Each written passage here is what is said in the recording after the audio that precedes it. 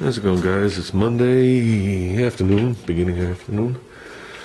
Started blocking. Took care of my area that I knew was a problem from when I did those wells. It seemed that this curve was a little higher than everywhere else, and you could see it when you looked down it when I had the stuff on the panel. I never noticed it in the black, but I noticed it in the gray.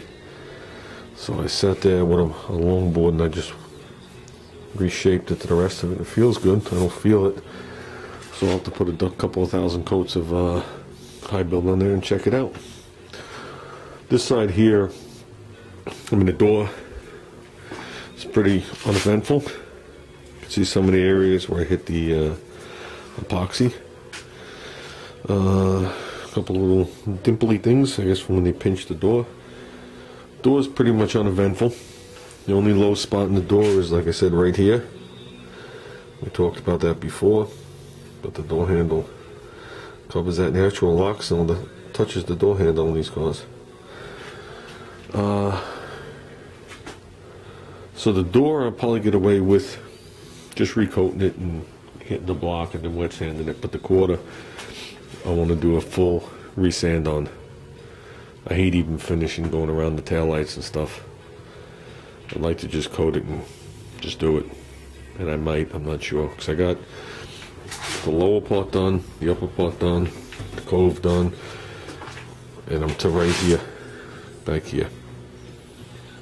So I haven't done around the back of the taillights, and I haven't done down here yet. So yeah. So we'll decide what we're gonna do.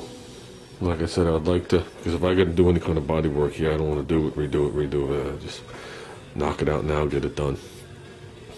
So, I guess that's it. I guess I can put my mask back on and get working. So, I guess that's it. Turn off the camera. When I finished blocking this down the quarter, and I masked off the door real quick, and I shot everything, well, most of it, with some epoxy. So I had some bare metal. And I'm good with the upper part of the well, just where it rolls around. I'm just not happy in one spot. But that well is a little weird from rolling it.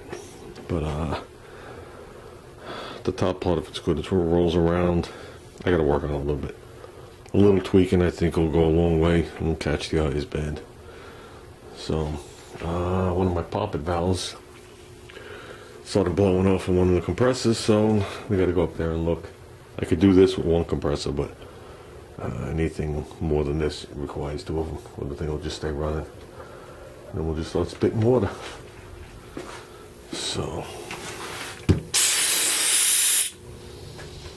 but here, take a look at this. Nice and vintage, huh?